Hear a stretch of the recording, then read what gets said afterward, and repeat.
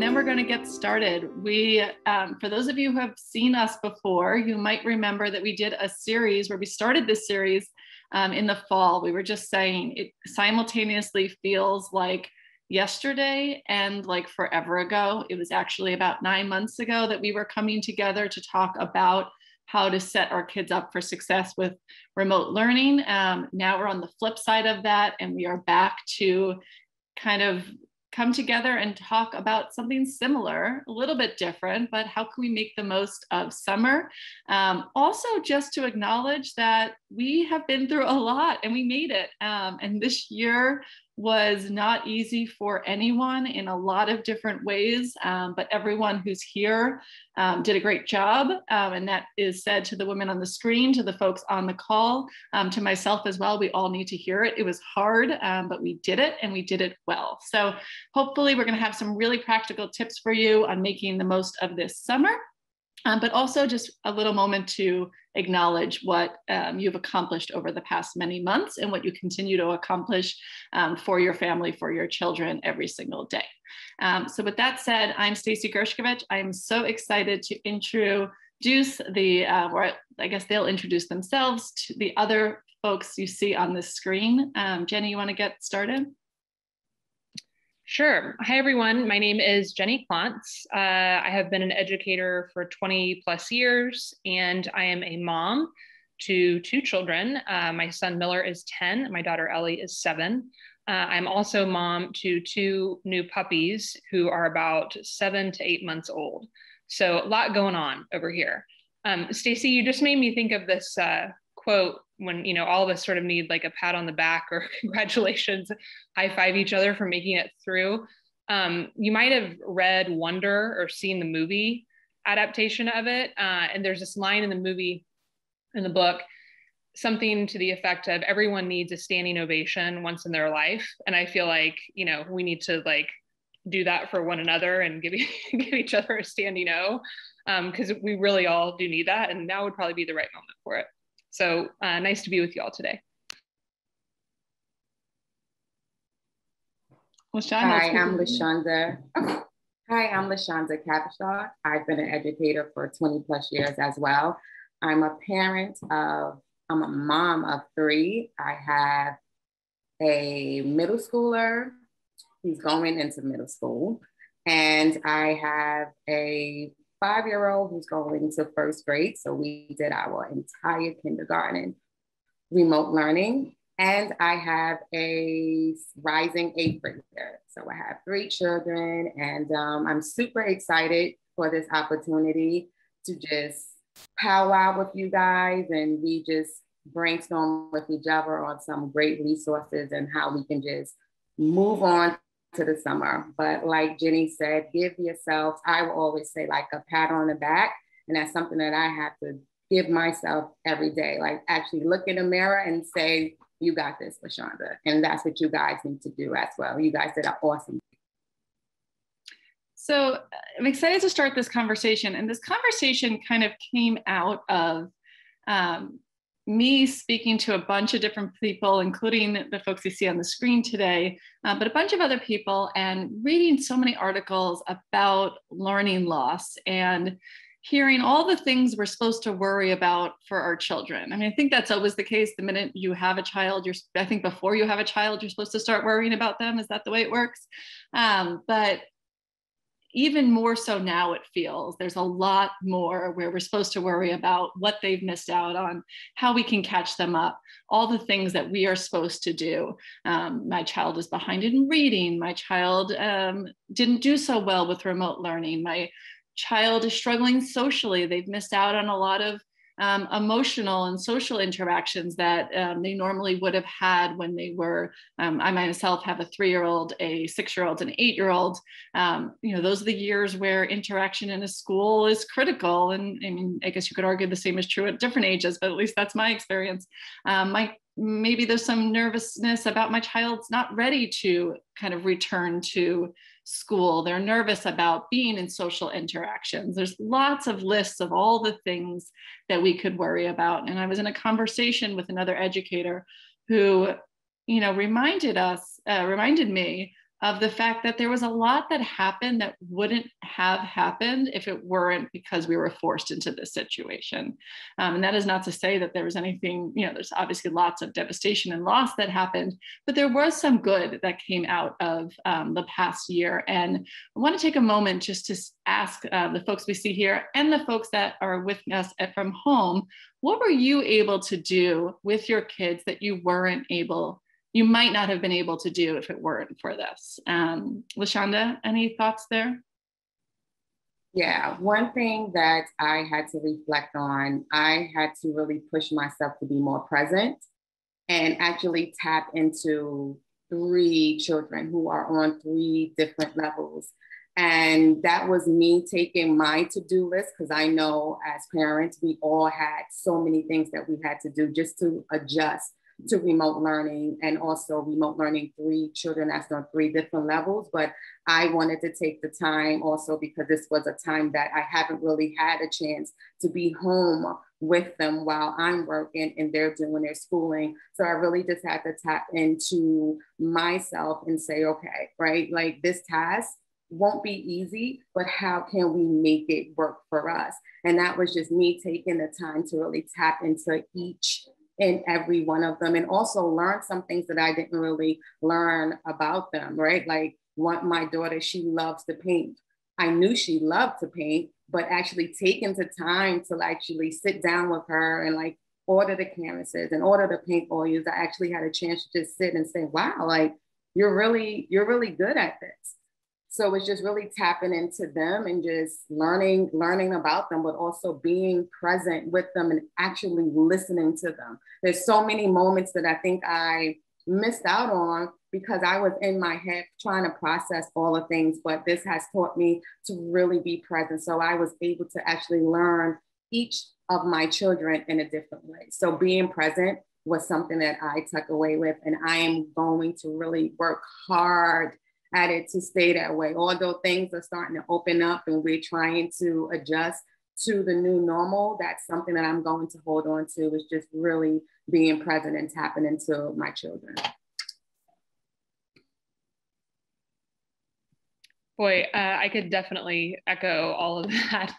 I was thinking I had to literally and figuratively give myself and our family a break. I had to give myself a break when like I missed a call for school, or, trying to navigate everybody's times to log on to different things and I messed something up, to,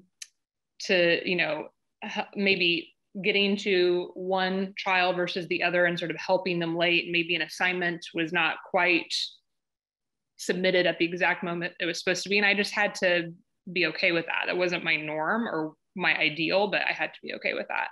And then I literally had to give us a break and just, when the weather was nice, just actually getting outside.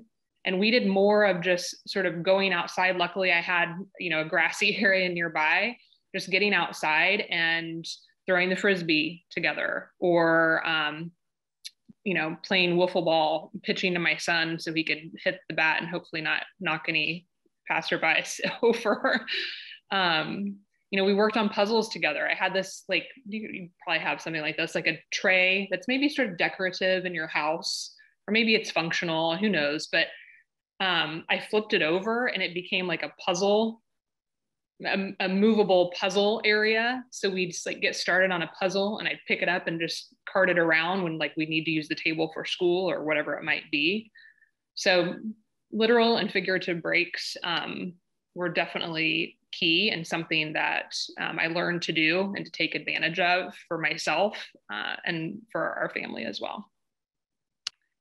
Those are great. And I similarly could echo both of those things. For us, when remote learning started, I probably, like most of you, did not know what to do with the day and how to fill it in. And we started playing games, and I realized that my kids were pretty bad losers and winners. And maybe I am too. But I think as a result, I could say, of the pandemic, my kids have learned to become better winners and losers because they've had more opportunities to win and lose in all sorts of different games. And similarly, I think to Jenny or LaShonda, I think, who said this, I was able to see my different kids' personalities come out in the way that they play games and the way that they approach winning, losing, and whatnot. And, you know, I think it's important for us to all take a moment and to realize what are the learnings that our kids had that may have not been multiplication or reading a more advanced book or learning about, you know, something in history or a new science concept, but was important critical learning to our kids' development, and that will leave them more successful, prepared for life. And those learnings are equally important, and in some ways, I would argue, more important for our kids to learn as they continue to, you know, navigate and learn and become their true selves. There were a bunch of answers here that I think were great. I mean, in general, I think everyone is acknowledging that they just had more time to be with their families for whatever reason. There was someone here who was on active duty and was able to be with their child in a way that they would not have ever been able to before. Obviously, there was a lot of different varieties of that as well. Some kids thrived in remote learning. They were, with all the distractions that exist in a typical environment taken away, there were some kids who really just enjoyed it and thrived and were able to engage in learning in a way that they weren't able before. Last week, we had a conversation with educators, and there was a lot of opportunities that educators found in this. One of the things that came up was how much our kids are capable of when we are not on top of them, telling them exactly what to do. But when our kids were forced to navigate things on their own, they stepped up and they were able to do it. And it really showed educators what our kids are capable of. I hear David Patterson is saying that, something similar as well. I'm sorry for those of you I missed. I'm trying to scroll through really quickly, but it's really great to see. And I would encourage everyone to take a moment and to acknowledge something that your child or you were able to learn that maybe would not have happened if it weren't for this past year. Great. I'm going to keep catching up to everything that's typed in, so don't stop typing. We'll get there. Okay, so let's continue. Jenny, we have a summer coming up, right? School is either already over or is going to be over for most kids very soon. This is a year I think many of us are even extra excited to put behind us. But we've got the summer, and I know there's this whole thing about summer slide and summer soar, and we got to make the most of this summer. We've got to have fun. And can you give us some tips and some ideas of how we could do that? So my sort of background is within literacy. So full disclosure, I love books, and there's so much to love about children's books in particular. But I will confess that I fell off with like my bedtime reading, or sort of being aware of what my kids were or were not reading and how consistently they were doing that. But I have started up my sort of nighttime bedtime stories again. And I'm really just savoring that time with my kids while they're still reading picture books, comic books, funny things that we can laugh and enjoy together. But yeah, over the summer, I think you were getting at this earlier, Stacey, there's so much there's always this pressure and stress as a parent. I mean, there's so much sort of on our plates. And then you think about the learning loss, and you might see the summer as an opportunity or an obligation to do a lot of stuff and to sort of turn back time. But I think that only happens in the Cher song. And so we've just got to move forward. I'm really focused on helping my kids keep reading alive, keep doing things that are going to get them thinking alive, but also wanting them to just be able to play and be. And this is sort of blasphemy as an educator, but I'm not too worried about the education piece. I know they're going to get back to school. I know that There might be some gaps and that it's going to take some time, but that they will over time catch up. And that's going to work itself out. So I'm most sort of focused on that interactiveness and that interconnectedness and like getting them out and doing and moving and things like that. But I will say, back to the reading, because that is a love. My daughter really loves Epic, and I know I use that a lot with school this year. And what I love about Epic is it sends me, I created like a little parent account, and it sends me these little updates of like, Ellie read this book today. And I like that because then I don't have to sort of check in with her on it all the time. And it's not like I've mandated anything, but she's reading things. And she's been reading a lot of what they call funny stories lately. Shocker. So that's just fun because then I can sort of engage her in a conversation around that or pick something funny to read bedtime or whatnot. There's also this really great, another great resource for kids is called Vooks. It's like books, but with a V. And they have these beautiful stories that are illustrated and the illustrations kind of come alive. They're really great for younger kids and younger readers. I mean, that's another one that she really loves and is into. So yes, we'll read together, they'll read, but we'll also play. I don't know about your kids. My kids have consumed a lot of television, movies, games, etc. on their devices. And I don't love it, but it's not the end of the world. And we actually just sat down yesterday. This is sort of their first week really where they're home in earnest and their summer has begun. And we made a list of things inside and outside that they can do. And that doesn't involve devices. My son was actually surprised by the number of things other than his iPad or tablet that he could do. He sort of forgot. But a connection to those things still. My daughter watched a lot of MC Squared. I don't know if you've seen this show. I think it's on Netflix. She's very into it, but I found this book and it's all sort of like science experiments for kids. And she was downstairs concocting things in glasses with glitter this morning. I don't know exactly what's going to happen in my kitchen, but it was fine. And we watched a lot of MasterChef as a family. So I found a MasterChef Junior cookbook and my son's going to like make a meal a week with some help. And try out some different things. So just trying to find connections of what they've done a lot, what they need to keep doing, and how we can sort of do new generative things together as a family.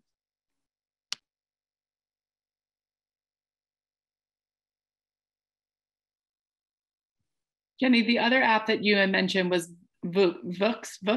It's like books, but with a V. That's kind of fun, isn't it? That's what I thought. I was just making sure I was getting that right. Karen, thanks for your question. It was Epic and Vooks were Jenny's favorites. And we just put it in the chat, but there are a couple of resources that we're providing. So if you see that link, you can see some of the resources we have, which have some of our favorite apps and some other stuff as well. Great. Okay, so reading is key. I am in the middle of a Beverly Cleary and Judy Blume.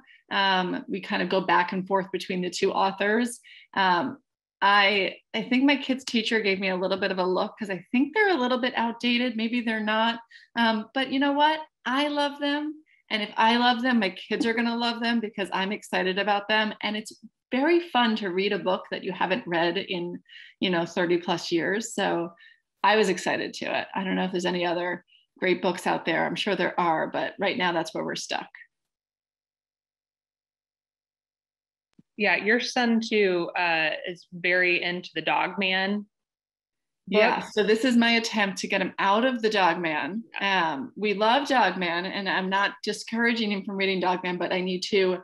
Someone had once said to me, we had an event a while ago, there's a Danielle Clayton, she's a great librarian, and she had said, just like when your child eats, like you're not going to let them just eat pasta, right? You need to have a diverse diet. I mean, my 6-year-old might argue differently, but they need to have a diverse diet. They need to have a diverse diet of books as well. And so I'm trying to diversify my son's diet away from Dog Man. Yeah, I think all of the boys go through that because Noah actually, there's a series in a collection. But what's helpful in the diversity is him having an older sister. So when we talk about books and they share, his antenna starts to go. So that's definitely helpful. But also we sharing some of our favorites, like the Julie Boom and the Babysitter. Although those are oldies but goodies, but believe it or not, they're still, you know, coming back full circle. But I understand about the Dogman. I think they all go through that. Okay, good to know. Good to realize it's not just me that goes through this, where I look into his backpack every day and somehow he's taking out another Dogman book from the library, despite having all of them in our house. But at least he's passionate. Well, so let's switch gears a little bit. Obviously, we have a summer coming, and I'm sure everyone has different plans for the summer, but there's a lot of family time and a lot of home time. LaShonda, can you talk to us about just how do we make the most of that time that we have separate from the reading that we are with our families? Yes. So one thing that was super helpful for us that we were able to tap into some things that we haven't had a chance to do.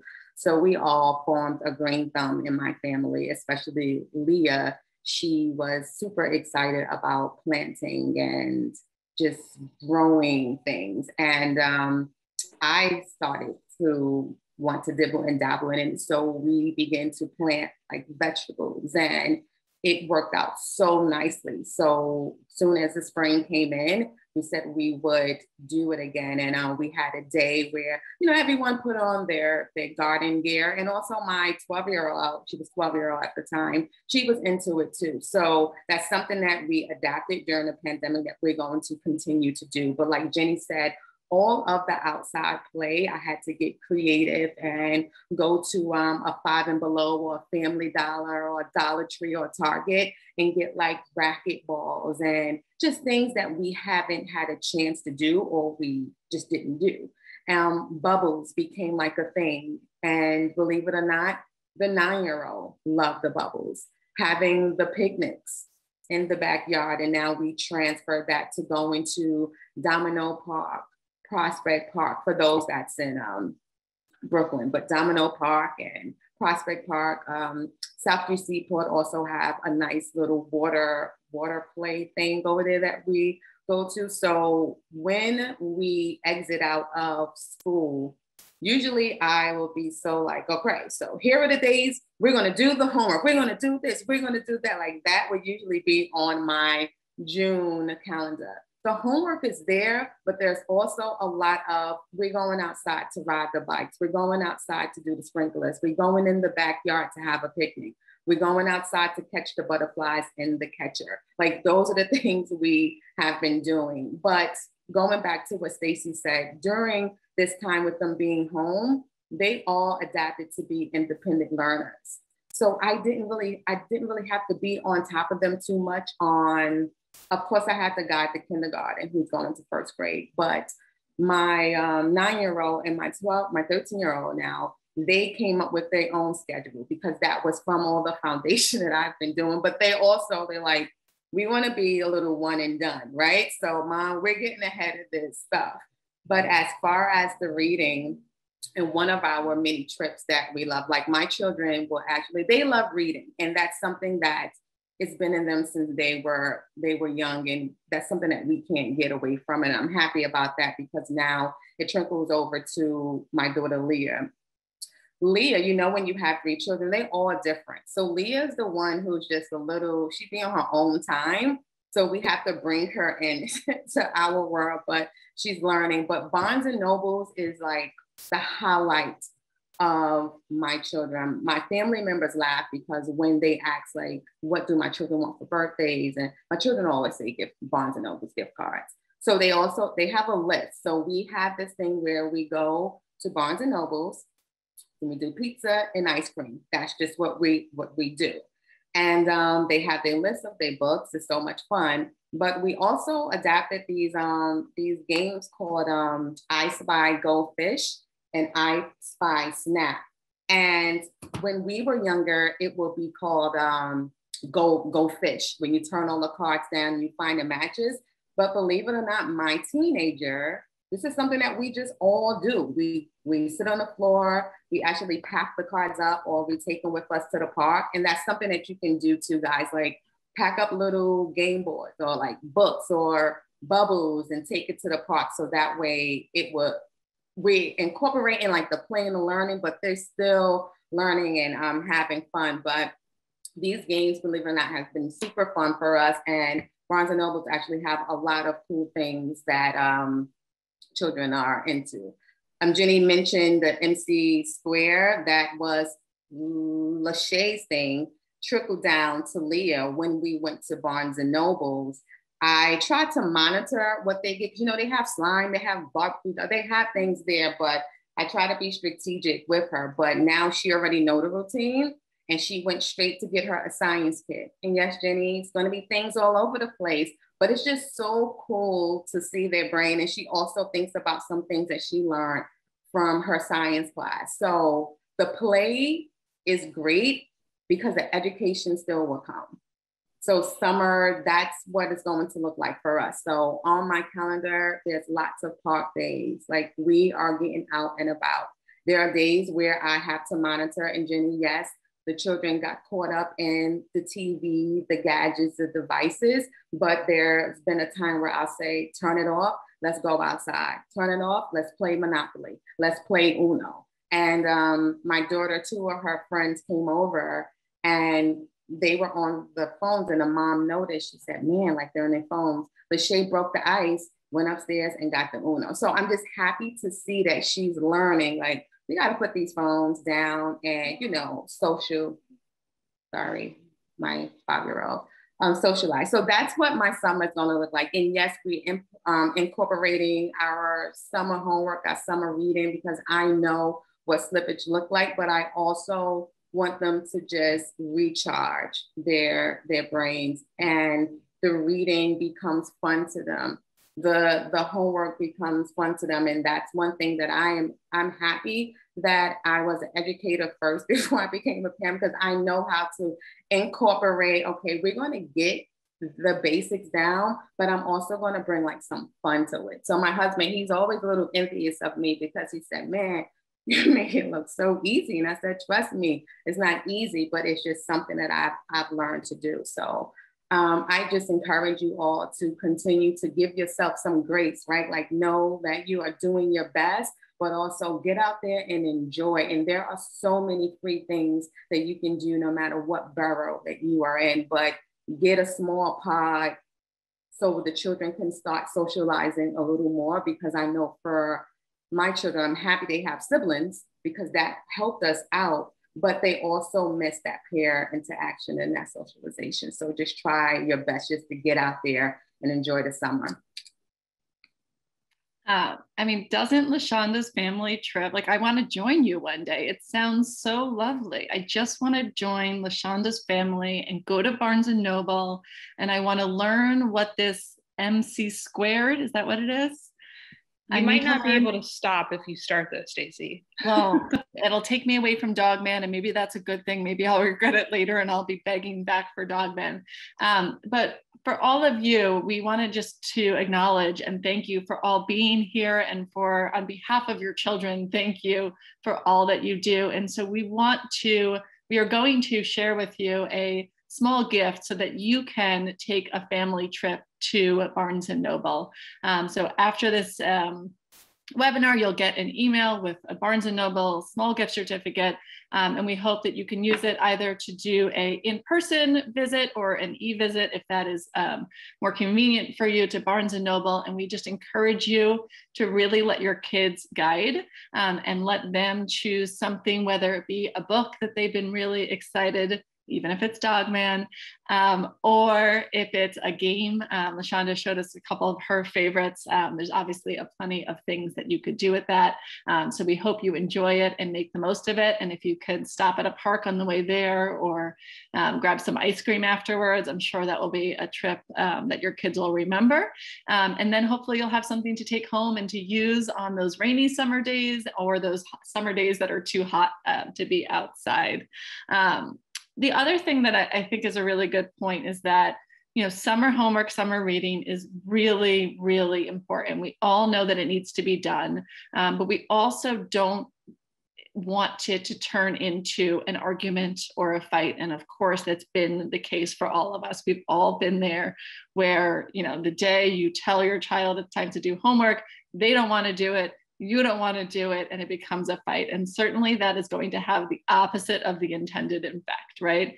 The intended effect of summer learning is for our kids to continue to remember that learning is part of life, and it's something that we do every day. It doesn't stop in the summertime. And so just thinking about how you can make it fun. Just the other day, my 6-year-old sat down to do her homework. Her school year is not over yet, but she was not in the mood to do that homework. And she made that abundantly clear to me. And I could have responded in multiple ways. And I was really proud in that moment. I took a deep breath and I said, you know what? Let's time you. Let's time you and see how fast you can do problem 1. And we timed her. And at first she was against it. No, it's going to take me so long. And then we did problem 2, and she beat her time from problem 1. And all of a sudden she was into it, and she couldn't wait for problem 3. By the time we got to problem 6, and there were only 6 problems that day, she was really into it. And she actually ran upstairs to tell her brother how excited she was that she finished her last problem in 17 seconds or whatever it was. So I encourage all of you who have the summer homework sitting in front of you to think about, how can you make it part of your part of your day, whether it be you do it first thing in the morning, whether you do it in the middle of the day, but how do you make it something that's fun and exciting and not something that is just a chore that you're trying to get through in order to get to the next thing? Anything to add there, Jenny, LaShonda? It's such a dance. Jonathan asked a question in the chat too about how we're balancing all these things, like completing the summer homework, getting them out and doing, working from home or in the office. And I mean, every person's situation is different, obviously. And again, this is where you have to give yourself a break. But my husband and I are both currently working from home, but working. And so it is really difficult. And I'm fortunate enough that our kids are a little older and can sort of function in a lot of ways on their own. But, if you have family, I'm definitely calling in reinforcements over the course of the summer with both of my kids home. I've been able to get them in a couple of things here and there for, like week stints.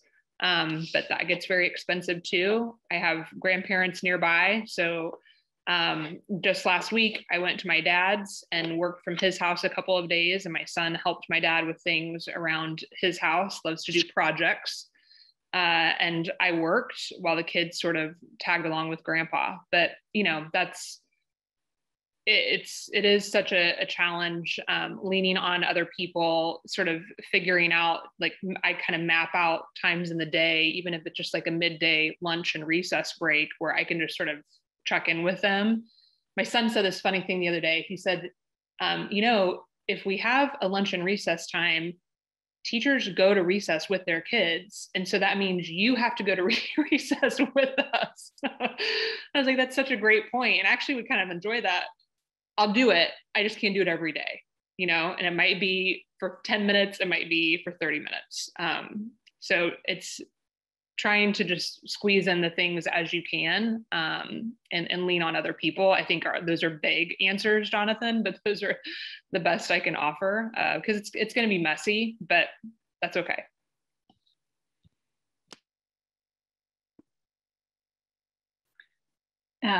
I love all of this, and it's so great. And every day is different. And what I'm able to do one day, I'm not able to do another day, and that's fine. And I think it's good for the kids. Obviously kids love schedules and consistency, and I do too.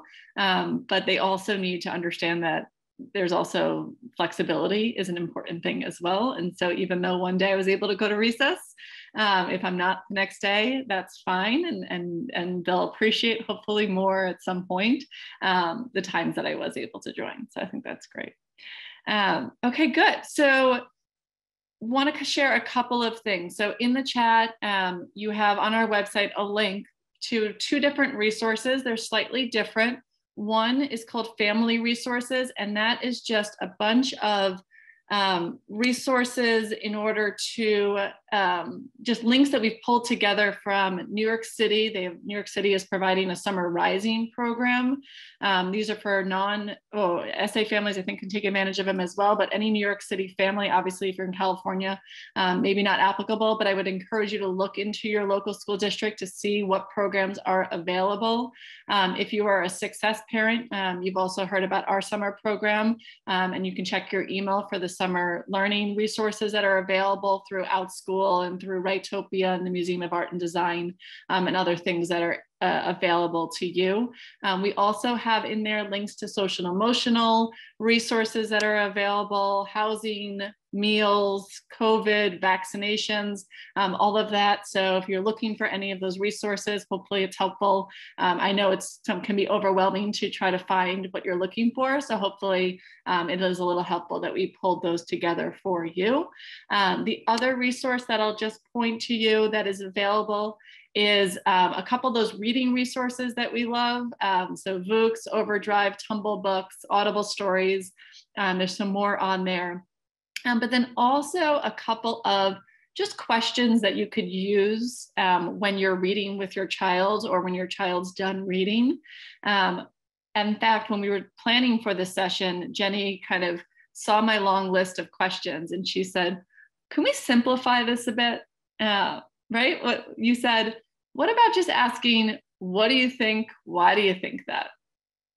Is that what you said? Am I getting that right? More or less, because it's like with everything, I mean, that can go many different directions. You can get it narrower if you want to, but I'm sure you as parents have received these very helpful resources from school, from your child's teacher. And sometimes it's just sort of like, your eyes bug out of your head of the things that you should be asking. And it can be complex, but it really doesn't need to be. It's just like, what are you reading about? What happened? What does that make you think? Why do you think that? Just very basic questions and just get kids talking, because that's going to, that will help tremendously when they get back to school with their reading, with their writing, with their ability to articulate themselves clearly and just interact with other people too. That it's all sort of key to learning and their success when they start back to school. So yeah, conversations about books and just very simple questions. I mean, get your kids talking. I was in the car the other day with my son and he had his water bottle. He was coming home from soccer practice and he realized that his water bottle, he was trying to make it stand and it would fall. Obviously, when we started driving, it would fall when we turned. And just asking him, what are you noticing? Why do you think that? What does that make you think, right? Got him talking about what he was doing and actually encouraged him to keep trying new ways. And so the same is true, right? It doesn't have to be, keep our list, print out our list, use it if it's helpful, but just ask questions that will get your kids talking. That's the best way for them to do the learning. We always say the person who's doing the talking is doing the learning. Bad example of that right now because we're the ones doing the talking, but you know what I mean? Get your kids talking. It's the best way to get them learning. In that document, again, there's some science resources that are pretty great, math resources, as well as some really cool zoo trips and podcasts and other things that you could do virtually, in addition to obviously taking advantage of anything in person that you feel comfortable doing. So that's there. I encourage you to look at it, share it with a friend, but realize that just those resources are there. If there's other resources, let us know. We're happy to share with what we have, but let's see if we have any questions. We've got a couple minutes left. If there's any questions that you have that you didn't get answered, we want to answer them. So go ahead and you can either type it right in the chat and we'll do our very best to get into it. But if that doesn't work, that will work. But if you can use the Q&A. So if you have a question that you want answered, put it in the Q&A and we'll make sure to get to it, or we'll do our best to get to as many as possible.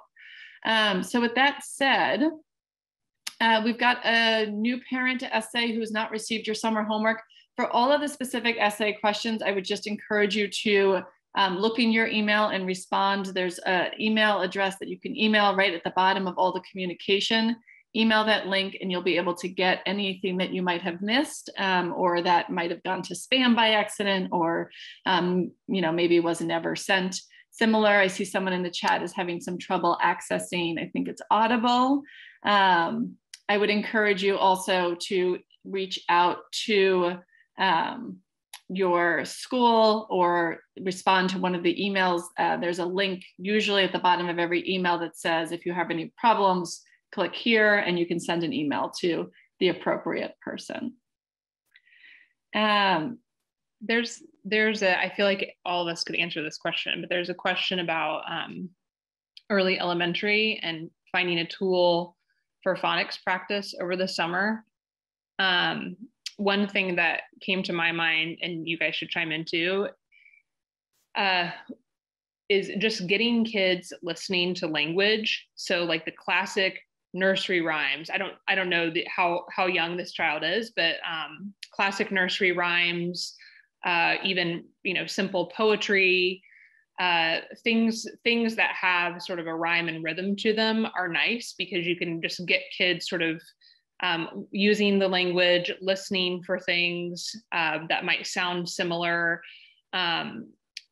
Really any sort of like word play, and you could probably Google this and find a lot of different things that you could just do orally, but getting them to hear it is really important, and we'll support with the phonics work as well that they'll get likely a lot of when they get back to school in the fall. But if you sort of Google like phonemic awareness and just listening to sounds and hearing sounds, that's really important. But simple things you can do just through wordplay and rhymes, nursery rhymes, and fun things like that. Yeah, I remember in the beginning of the pandemic when there was a lot of more remote learning and a lot of this use of this apps that was pretty new to a lot of parents. A lot of parents were worried, is it okay if my kid is just reading online? Is it okay if my child is listening to books versus reading books? And I think that balanced diet comes into play here. All of these things are really important, and you should encourage your child to do all of those things. So listening to books is fabulous. If they can listen and read along, that's even better. Reading obviously is important too, but really getting your kid to do a lot of those things, and most importantly, just to enjoy it, and realizing that even if right now they really only like a specific type of book or a specific, this is advice to myself right now, as long as they're happy and they're enjoying reading and have a positive relationship with reading, that's the most important thing. Also, there's some books, they're called Bob books. I'm not sure what age you are catering to, but for our early readers, it's good, fun, but they also come with like activities that can help parents, really foster the reading and the early reading, but also it's fun. So Bob books, if you go to Barnes and Nobles or Amazon. I love that. Make use. That'll be so great. Okay.